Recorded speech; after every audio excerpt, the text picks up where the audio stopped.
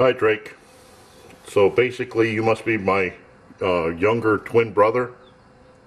I saw your video the other day on the water filter and it reminded me of the one that I use, but I figured it'd be easier for me to make a new one to show you rather than trying to find and dig out the old one.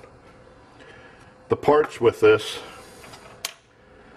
is an O-ring 2-inch 2-inch PVC coupler,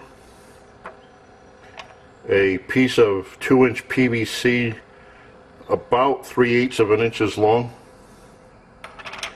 and a 4 or 5 inch long 2-inch piece of PVC, along with a Brita filter.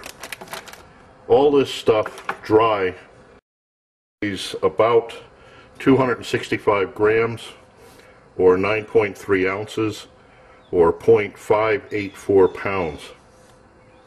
Now I'm not going to use the new one on this, I'm going to use an old one, but basically it just goes together. The O-ring goes into the coupler, pushed up against the separator.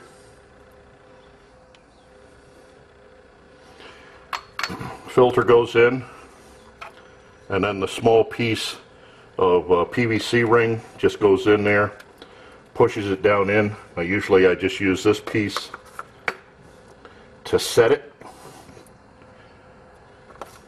Now for storage, I store it like this, a rubber band.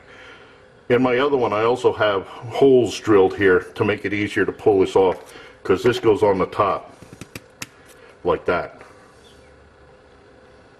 And this becomes my water chamber. That's just the way it goes. Sits on my bottle. Just take some water, pour it into the chamber,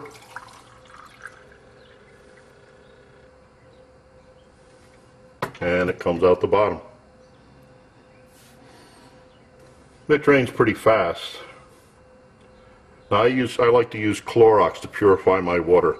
This is water that's already been run through whatever purification I do, either boiling or Clorox. And like I said, I like to use Clorox because it's a little quicker and less messy, but I never liked the taste. And Brita filters say that they remove chlorine and the taste. So that's why I started using these. So when it gets empty, just pour in some more.